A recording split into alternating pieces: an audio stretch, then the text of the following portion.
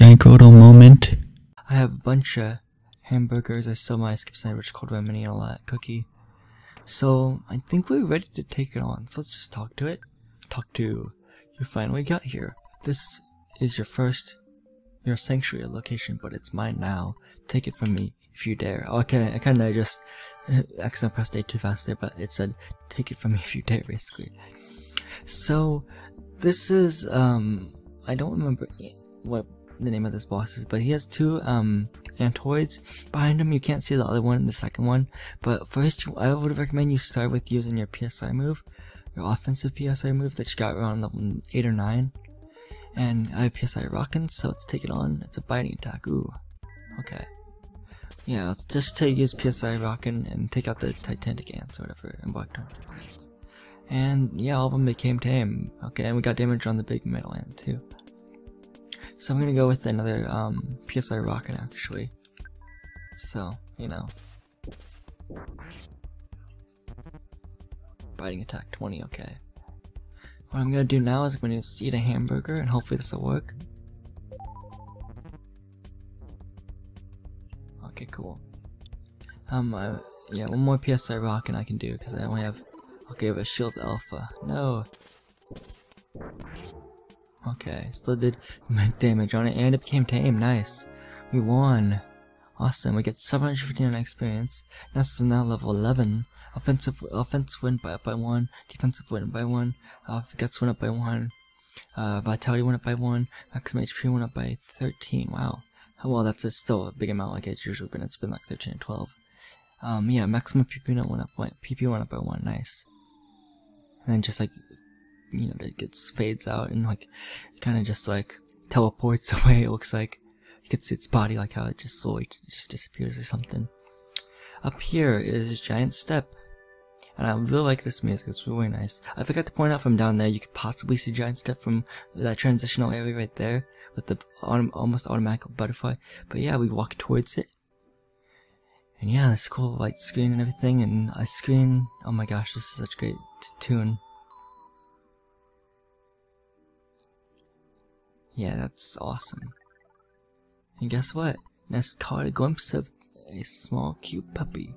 Or is he like thinking back to like when King was a puppy? Maybe. That's what I always thought. Nessa's Soundstone recorded the melody of Giant Step, more GiantGrotle, am I right? I'm just kidding. Okay, so if you keep on coming back here, you just have to go through the Giant Step cave, which I think you'll have no problem going through as explained further. But for right now, you can keep on going back here. And if I go to my goods and go to the Soundstone, we can use it, touch the Soundstone to his foreheads and gather his thoughts. This is pretty cool. So right here, you can always just listen to the melody anytime you want, which is really cool. One of 8 places, one of 8 melodies have been recorded, so that's pretty cool. Only one of the 8 so far. So also, when you go back to the cave, now that you've beaten the boss, or if you've beaten the boss, you know, which I'll put a text away what his name was because I didn't catch his name for some reason of the ant thing. Okay, you can actually I thought I tried to back attack, but yeah, oh, that worked actually. We automatically won, but also take note that the enemies in the Giant Step cave just run away from you. See, like they're just running away from me. If we just keep on back attacking them, we can just get free experience points, which is very nice. We automatically win because we can always just, if we were to go in battle with them, we could probably beat them in one attack. So that's why they put that mechanic in. See them, already mouses are just too scared to fight us and just running away.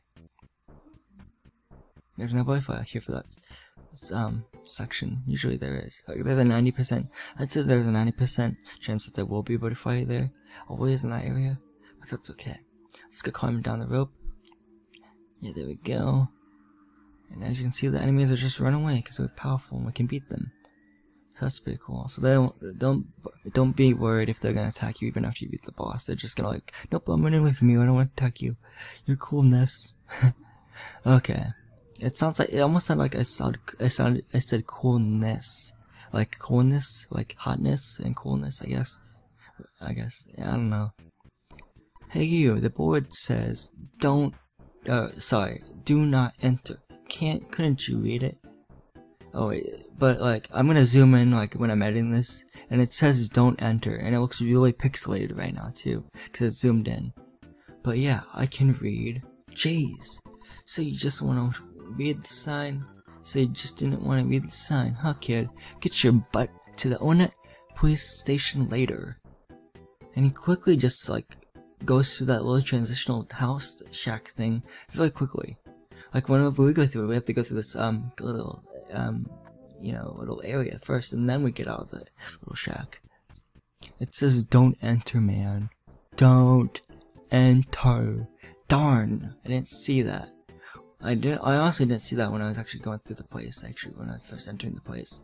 I'm gonna just avoid these crows. Unless they're scared of me. Are you scared of me? I guess, okay, well, if you back attack them like that, you'll turn green, and they can automatically, just beat them in a battle, basically. And I do not want another cookie. Oh wait, okay, now I want another cookie if I have space for it. I thought I didn't have space for it for a second. But then I remembered I at least used one hamburger in that last boss battle. Okay, that's pretty cool. But before I go to the police station, and by the way, the cars just stop they don't even run you over, you know? You can just stop in the tracks. So, yeah. I think I'm gonna go to the hotel of Onet. Let me actually view up my map real quick so I know what I'm talking. Okay, it's called the hotel. Okay, it's just a little ways away. Okay, cool. So we're pretty cool. We got our first sanctuary melody, and that's pretty cool. I passed it up. Wow. Okay, let's go to the motel. And I forgot to point this out earlier. This sort of room is an ATM. Has an ATM in it, so you can withdraw money. Okay, I have $3. Okay. Okay, I wanna dang it. I wanna check. There we go. Welcome to the automatic teller machine. Please select the transaction. Withdraw. I wanna withdraw exactly $35. So let me do that. $35. There we go. Because you only need $35 for something. And that is to stay a night at this wonderful hotel. Awesome. Let's talk to this nice manager guy. Hotel manager. Welcome to Hotel Onet. A one-night stay will cost you $35. Would you like to stay? Yes, I have the money for that. That's why I withdrew exactly $35. My ATM. Yeah, have a nice stay. And this should activate. Yeah, there we go. Activate it. Go cutscene. Ness?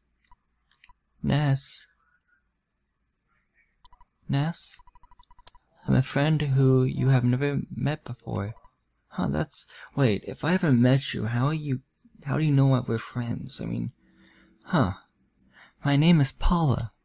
And that's foreshadowing for the future, I guess. Just saying. Can you hear me calling you? I guess. I am Paula.